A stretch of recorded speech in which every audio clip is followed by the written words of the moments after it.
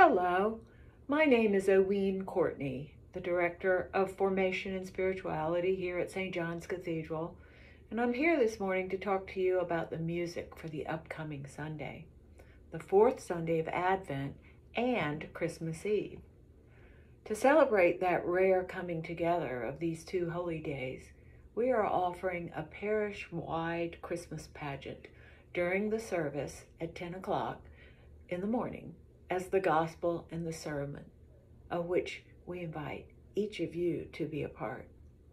We will be using Madeline Langle's beautiful telling of the Christmas story called The Glorious Impossible, and we will invite anyone in the congregation who feels called to come to the manger and be present at the telling of the Nativity.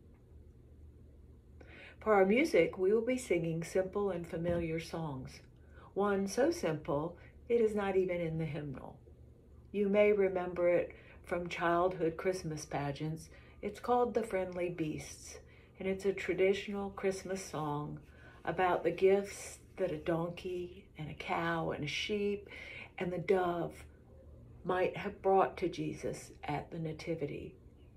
It was originated in 12th century France and set to the melody of a Latin song. And many artists, since it was written, have performed it and offered it as a beautiful Christmas carol.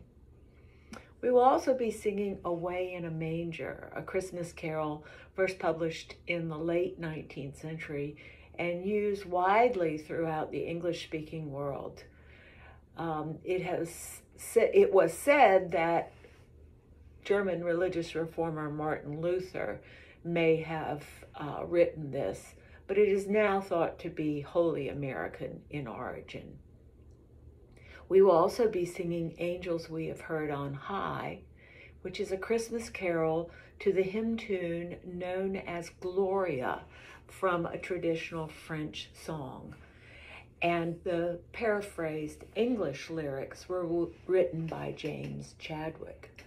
The song's subject is the birth of Jesus Christ, as narrated in the Gospel of Luke, specifically the scene outside Bethlehem, in which shepherds encounter a multitude of angels singing and praising the newborn child. The next hymn we will be singing is Silent Night, a popular Christmas carol composed in 1818 by Franz Gruber, but especially for us, we in the Diocese of Florida, it is remembered as a piece that Second Bishop of Florida, John Freeman Young, wrote and published the English translation for, and that's what we remember when we use this hymn today.